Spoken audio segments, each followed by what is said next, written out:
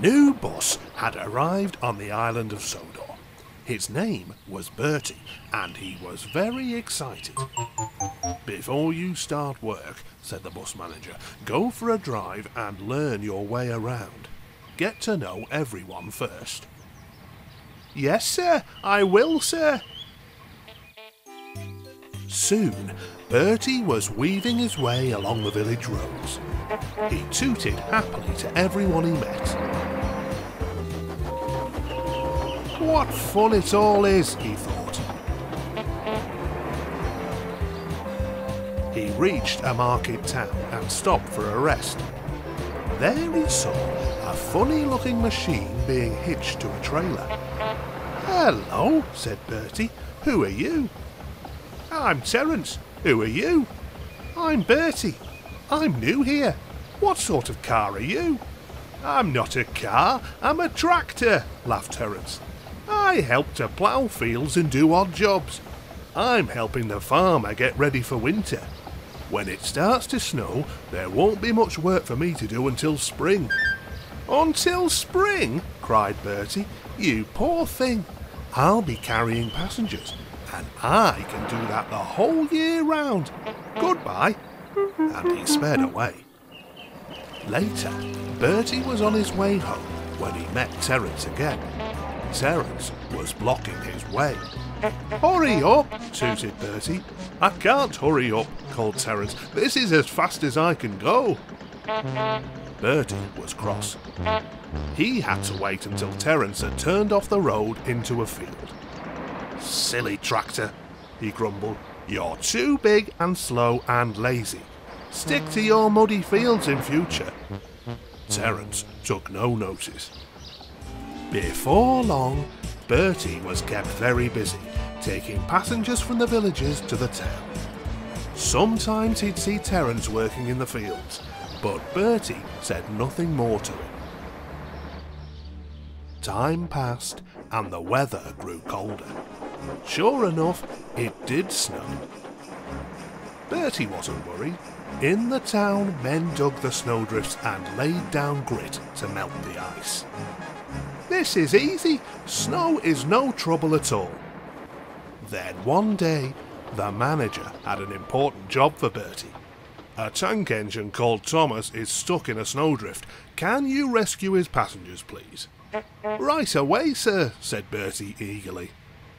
He left the town and headed into the countryside, but the snow had become thicker and deeper. Bertie's tyres did not like the slippery ice. Before long, he had to stop. "It's no good," said his driver. "If we go any further, we'll get stuck too." "Oh dear," groaned Bertie. "How will we help the passengers now?" Then they heard a familiar chugging sound. "Hello there," called Terence. "Having trouble with the snow?" "Don't worry, we'll get you through." Using his snowplough, Terence began to push the snow aside. Then his driver spread rock salt onto the road to melt the ice.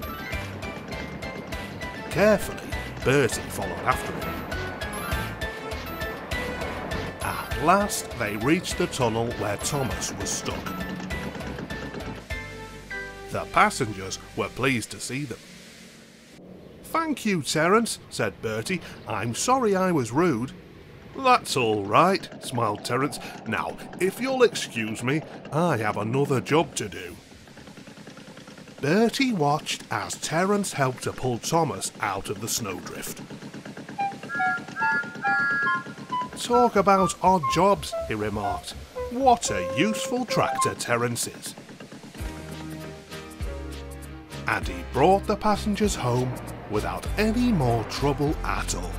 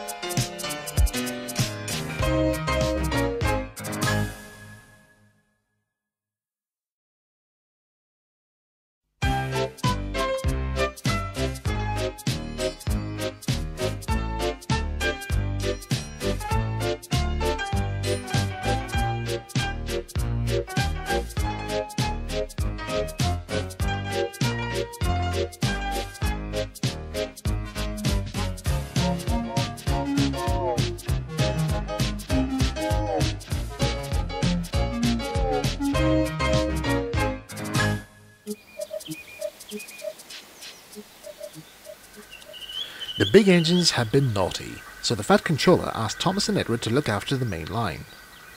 "But sir," said Thomas, "what about my branch line?" "Don't worry," said the Fat Controller. "Our new tank engine will look after Annie and Clarabelle. His name is Percy. Please show him what to do." Thomas was surprised to see Percy. "You're so small," he puffed. "Have you ever pulled a train before?" "No," replied Percy. "The Fat Controller brought me here to shunt trucks. It must be exciting to pull a proper train." "Oh, it is," said Thomas grandly. "I've been doing it for years. Pay attention, little Percy, and you'll do well." Percy tried hard to remember everything that Thomas told him. "And make sure you're on time at the junction," Thomas added. "The Fat Controller won't be pleased if you're late." "I will," peeped Percy. The following morning, Percy brought Annie and Clarabelle to the station. He was so excited he kept letting off steam. "Keep calm, Percy," said Annie, "and take your time," added Clarabelle. But Percy was still overeager as he puffed away.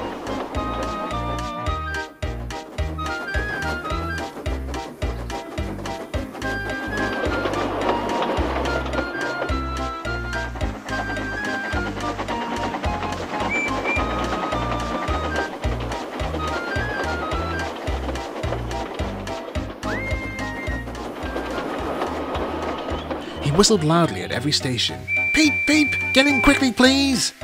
The passengers didn't like being rushed, nor did Annie and Clarabelle.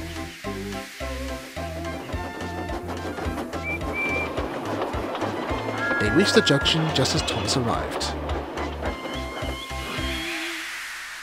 "Not bad," remarked Thomas loftily.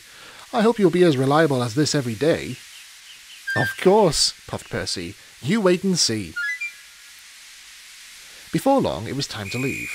The guard blew his whistle, and Percy took off like a rocket. "Slow down!" warned the coaches, but Percy wouldn't listen. As he rounded a bend, there was trouble. Some careless sheep had strayed onto the line. "I'll show 'em," huffed Percy, and he blew steam at them. The frightened sheep scampered out of the way.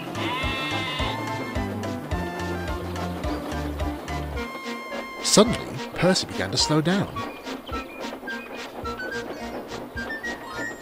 At the next station, he felt tired and out of breath. "You've used up too much steam," said the driver. "We'll have to wait until you've built up more before we can go on." "Oh dear," sighed Percy, "and things were going so well too."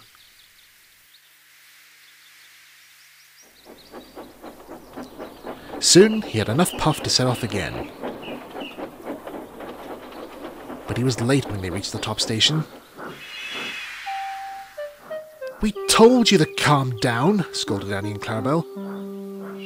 "There was no need to hurry at all." Percy felt silly. "I'm sorry. I was only trying to please Thomas. After all, he's been running his branch line for years." Annie and Clarabelle were surprised. "No, he hasn't. Thomas has a lot to learn himself. He's made far more mistakes than you have." "You'll do well, Percy, so long as you don't rush and pay attention." "I'll try," promised Percy. When the big engines were let out again, everyone returned to their usual jobs.